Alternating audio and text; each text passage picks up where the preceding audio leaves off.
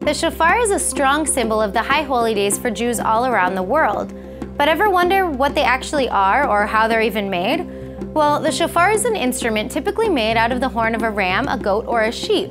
And even though cows are technically kosher, it's not allowed to make a shofar out of their horns. In ancient times, the shofar was often sounded to alert cities in wartime. But today, the blast is meant to wake people up spiritually and get them ready to face the new year ahead. When making a shofar, you first take the horn of the animal, puncture a hole in it and drill through so there's an open space inside, because well, there's cartilage in there that you'll have to take out. The animals are usually around 6 years old, and don't worry, no animal is killed only for its horns.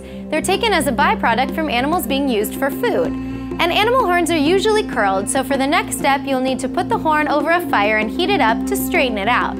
The mouthpiece is important because the shape of it can make or break how well your horn sounds. And finally, after all this, the shofar is shined up and ready to blow.